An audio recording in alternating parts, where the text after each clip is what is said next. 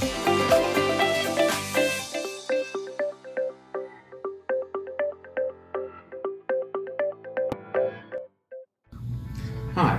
I'm Dr. James Stuzin, and I'm a plastic surgeon in Miami, Florida, and I'm also the co-editor of the journal Plastic and Reconstructive Surgery.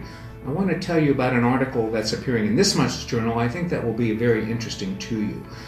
It is an article by two very well-known Belgian plastic surgeons, Dr. Alex Verpaele and Patrick Tonnard, and what it involves is using their technique for minimally invasive treatment to improve sun-damaged skin and get rid of wrinkles and get rid of sun-damaged pigmentation without having to undergo any type of deep treatment such as laser or chemical peeling.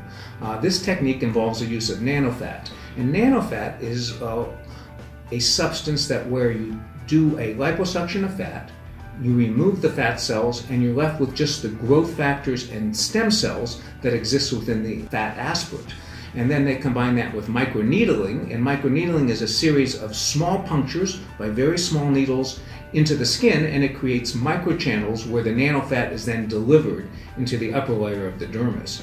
And it is a very interesting paper in that when they deliver the nanofat into the upper layer of the dermis, you get a regenerative effect. The sun-damaged skin appears to heal, and over a period of 2 to 3 months looks younger. The texture is improved, the wrinkling is improved, and the pigmentation associated with chronic sun damage seems to go away. And they do this again without ablative treatments like laser and chemical peeling, which have a lot of recovery.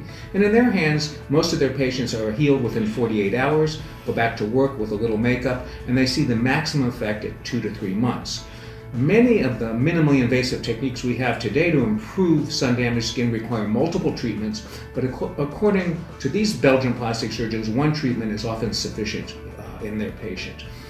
So I'm very excited about this technique. We're hoping that the readers of Plastic and Reconstructive Surgery start offering this technique to their patients, and we hope it improves the appearance of photo-aged or sun-damaged skin without the typical recovery process that is required in more traditional treatments.